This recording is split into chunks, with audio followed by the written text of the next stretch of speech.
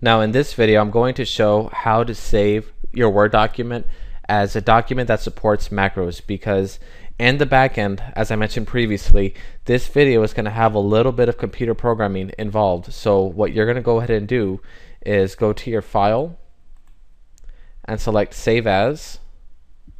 Very important, and I must stress this part's extremely important, because if you save the file incorrectly, the file will not be able to support the macros that we're going to need in order to create the checklist. So under Save As Type, you're going to go on and select the drop down box. Look for the one that says Word Macro Enabled Document, which would be a .docm file. So you're going to select that and then look to see where you're saving your document. That way you know where to find it once you want to reopen it. And then under file name, change it to your preference. In this case, I'm just going to write customer survey, and I'm going to go on and select save.